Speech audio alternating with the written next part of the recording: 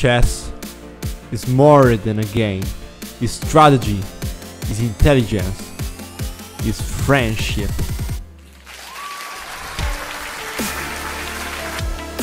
Welcome to my world. Welcome to my channel. The game has just begun. Hi chess friends, I'm here to show you this beautiful game that was played by Anish Giri against Maxim Rodshtein. In this game, Maxim Rodshtein plays with the black pieces and Giri with the white pieces. Giri opens with knight f3, knight f6 by Rodshtein, c4, b6, d4, bishop b7, g3, g6 and g2 to counterattack the bishop of opponent.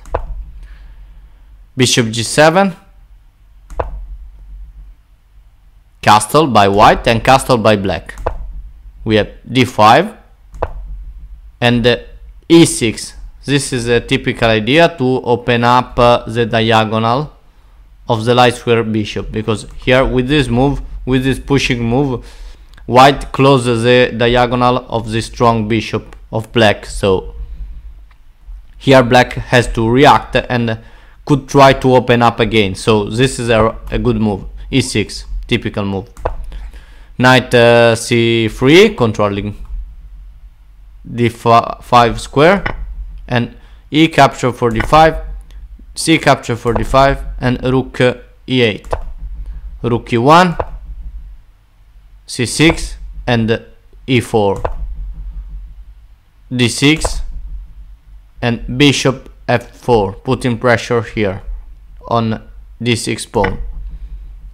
We have c for d5, e for d5, and now rook capture for e1, check, queen capture for e1, and knight a6. This knight can come here on before on c5, knight d4, queen d7 and rook d1 by Giri. We have knight c7, and now you have to defend this pawn, so knight c2. In this way, knight, rook and bishop defend this pawn that he attacked 3 times, so it's completely fine. Rook c8, and now queen e2. We have knight h5 attacking this bishop, and now the begins, because here Giri see something of incredible and makes an incredible move. Bishop g5, leaving an advantage for black, but we could see in the end that is not a real advantage, because here black capture the knight, b4 c3, and now knight b5 attacking this pawn. You can defend this pawn. If you push, there is this double attack for the queen and the rook. So here normally this bishop on g7 or on g2 is never changed for a knight of the opponent, but here Rodshtein decided to do it because he want to gain a pawn, so could be a nice idea entering the final game with the pawn more, so could be a nice idea. But when you leave this bishop for a knight, for example, like in the game, this pawn on the white structure leave the dark square bishop really weak. So f6, g7, h6 can be controlled by this strong bishop of the opponent. So, and this is what happens in this game. After rook e1, here we have this capture of this pawn and the queen is attacked. So queen d2, and now bishop capture for d5, bishop capture for d5, knight capture for d5, and queen capture for d5, and rook capture for c2. So we have this position with 4 pawns for Giri and 6 pawns for Rodshtein. So why Giri has done it? Why bishop g5 move that I told you before was so incredible? You can see all the sequence. We are only in 90 moves and this game ended in 43 moves. So incredible the vision of Giri. The chess vision of Giri is so strong player, because here he decided to enter in a final game with 2 pawns less, and 2 pawns less it's really a lot. So we can see the continuation together and why this is so a beautiful game. We have rook e7 attacks the queen. If here queen's move, this is completely lost position, because here followed queen for f7 check and queen for h7 checkmate. So you have to do something, and the queen is attacked, so you have to find the right move. Here the best move here is rook c1 check. You can't here capture with the bishop, because if you capture with the bishop, the queen captures the rook, and you lost because white lost because black has 2 pawns more. So this is a problem. Here you have to play king g2. Giri plays this, plays king g2, and now queen c6. Queen c6 is so strong because this move pins the queen. Queen can capture on f7 because it's blocked by other queen, it's pinned by other queen. So here we have queen for c6, rook for c6, and rook for a7. Giri gains another pawn, but this is a problem, because in this endgame this knight can be activated. You can't activate this knight, because if you try to bring the knight here, you lose completely, because there is rook a8 and you have to put the knight here, and you lost the knight, so you can't activate the knight. We have king g7. The idea is bring the knight then on f6. This idea on of king g7 is to defend this knight. Bishop e3 by Giri, and knight f6. Now on the next move the knight will free, but not. Giri doesn't allow this.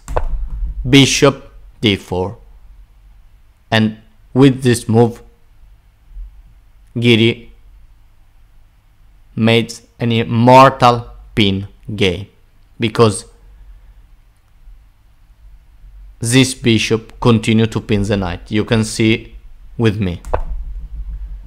b5 by black, rook a5, and rook c4 attacking this bishop.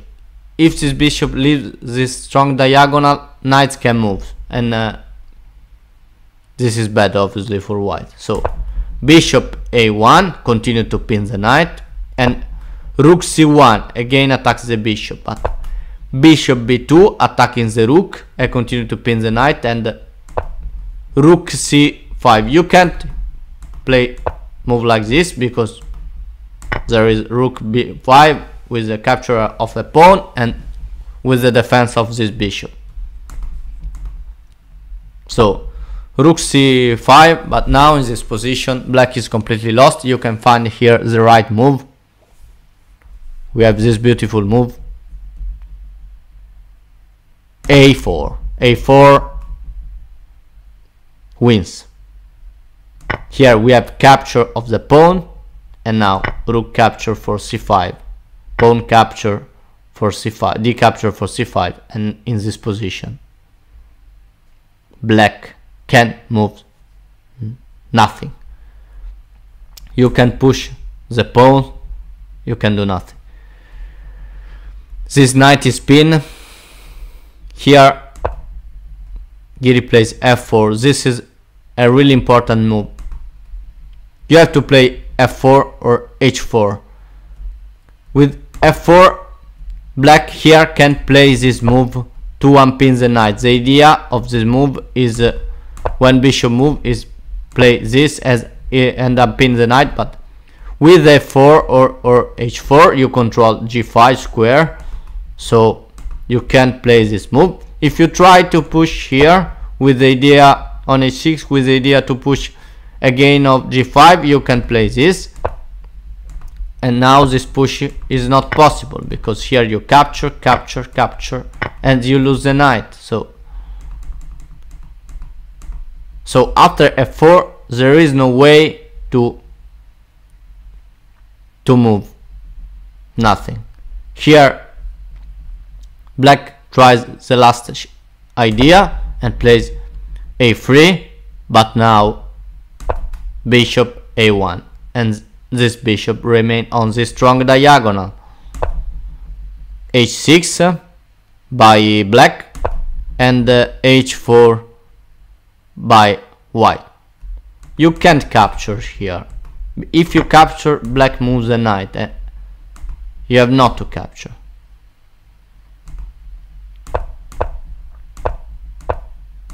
So after h4 here there is no possibility to win.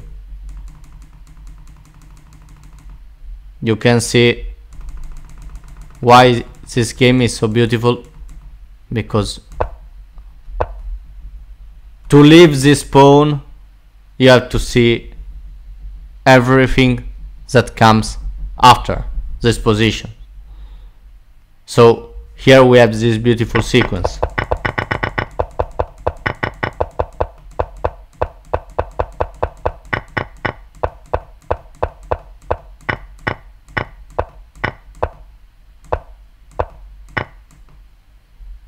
You can see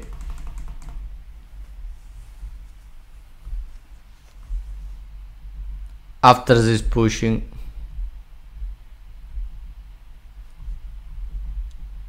you can't move this pawn because here black continue to move the bishop, and you lost everything.